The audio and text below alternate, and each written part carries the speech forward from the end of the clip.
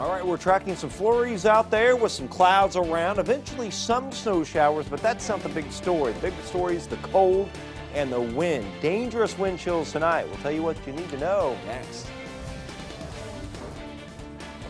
And I know it's common sense, but you have to let your pets inside when it gets this cold outside. I'll tell you the ordinances in Lafayette and what Almost Home Humane Society is doing about all these pets that are left out in the cold. That's coming up. Daddy Daniels, please cancel class. My man Mitch, you gotta cancel it, man. Yeah, I'm begging you. Please cancel.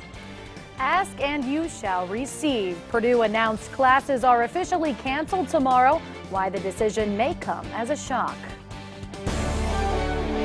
News 18 at 5 starts now. WLFI Lafayette.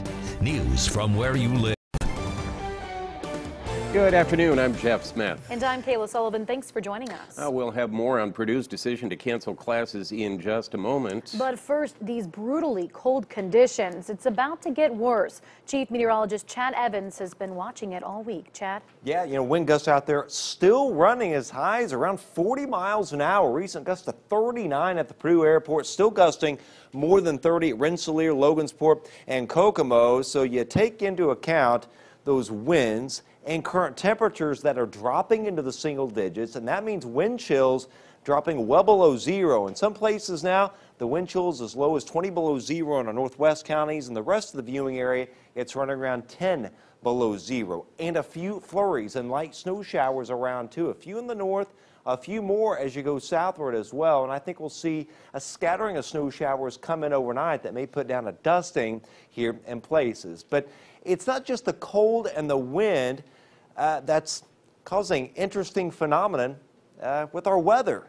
This cold can affect what's happening in the ground, something called frost quakes. And meteorologist Balint Salvari has the latest on what causes these frost quakes and when we could see some in this forecast. Balint? Yeah, hi Chad. Those frost quakes occur during periods of rapidly decreasing temperatures after the ground has been saturated. So let's go ahead and bring this house on into reality here, and we'll break this down. This week is a great setup to explain how frost quakes occur. So for Monday, again, we saw the snow and the rain return, and this allowed for one of two ingredients needed, that moisture, to come into play. And all that rain and snow, that helped soak the ground, and then that started to go down on into the surface. So all that moisture was started to get absorbed over the past several days, and then with those cooler temperatures working their way on in, that all started to freeze. Now it's important to remember that as water starts to freeze, it does expand, and that's going to create more and more stress over a long period of time. So as that water continues to freeze and expand,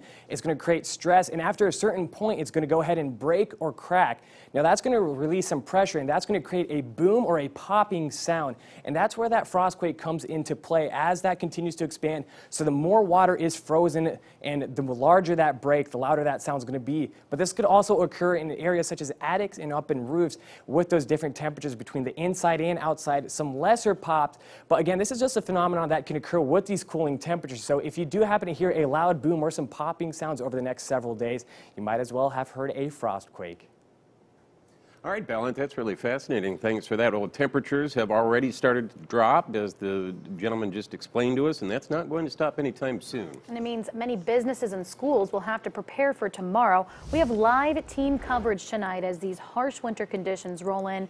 First, we'll go on over to News 18's Marvin Bills. The wind chill factor will not only force the area to use caution, it will also affect how emergency personnel operates. Marvin, how's the fire department bracing for these frigid temperatures? Kayla, I am standing inside of Fire Station 1 here in West Lafayette, where I spoke with Deputy Chief Jeff Need, and he told me that when brutal weather like this hits, it's definitely, they need to be prepared so that they can do their job accordingly and appropriately. Now, these vehicles still need to be prepared for temperatures like tomorrow. Water is one of the biggest concerns, and due to the wind chill, water pumps could freeze. The icy roads outside make it harder for trucks because of the weight. Now, these trucks weigh 40,000 pounds plus, which means in icier conditions, stopping is harder. The factors that play into a fire station's preparations, it involves more than just filling up the water tanks. Once you've been there 20 minutes, 30 minutes. Now people are getting wet, and once we start shutting things down, that's when fire hose can literally turn into like a lead pipe that it's literally frozen to the ground. It's being left there.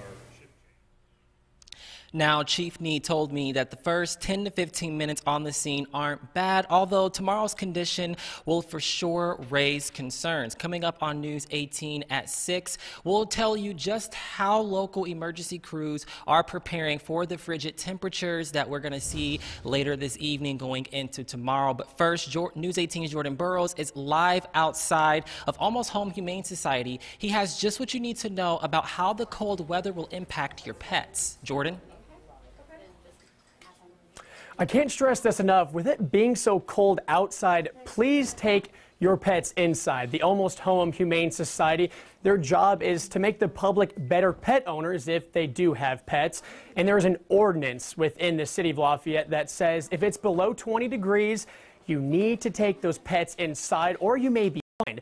Now, you've heard from Chad, Bal, even Annie this morning. The temperatures have been below 20 all day, and it's going to stay the same for at least the next 24 hours. So I'm urging you to please just let those pets outside just to use the bathroom and then let them inside because these temperatures are staying cold all day.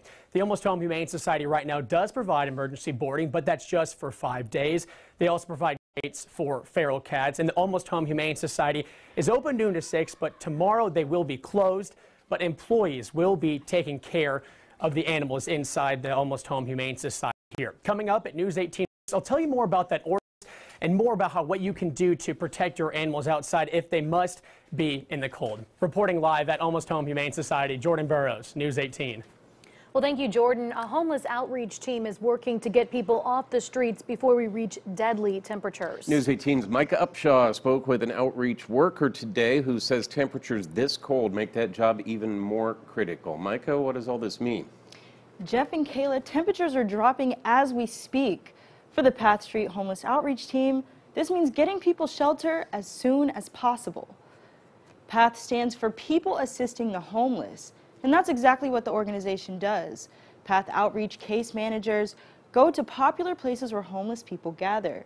They make sure people stuck outside are supplied with food and other basic needs, then work at finding them housing.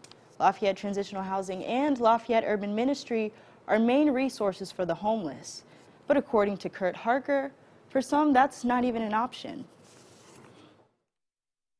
There are other people who have been banned from those places, and it's usually because of some behavioral issue that they just weren't allowed to stay there anymore. And so those are the people who are in the most need right now. Harker says he's currently working with 15 homeless individuals. Each have been placed somewhere during the extreme cold temperatures. Coming up on News 18 at 6, we take a walkthrough with Harker to see what a typical scouting day looks like. Micah Upshaw, News 18. Well, thank you, Micah. Purdue is canceling classes Wednesday due to extreme wind chill predictions. This decision comes after more than 10,000 students signed a petition online. One of the students commented, "Tuition is frozen, but I don't want to be." Needless to say, students are happy with Purdue's choice to close for the day. Wind chills are expected between -50 and -35 tomorrow. I know a lot of the times students don't speak up, and when they actually do speak up, like, people do listen. It's a rare decision for the university. Since 1977, Purdue has only canceled classes 11 times due to snow or wind chill. Ball State, Notre Dame, IUPUI, UND, ISU, and Ivy Tech are also canceling classes Wednesday. We will continue to monitor conditions as the dangerously cold temperatures move into the area. Our weather team is keeping their eyes on the latest models. You can stay up to date by downloading our app. We also have the most current information on the homepage of our website, WLFI.com, and on Chad's blog. And of course, we will continue to cover this winter weather throughout the week here on News 18. And we're not done talking about the weather just yet. Chief Meteorologist Chad Evans has everything you need to know about the dangerously cold conditions ahead and what you need to know to stay safe. But first, a very local, familiar name is being honored for giving back to the greater Lafayette community, who took home the Sagamore of the Wabash Award. Next.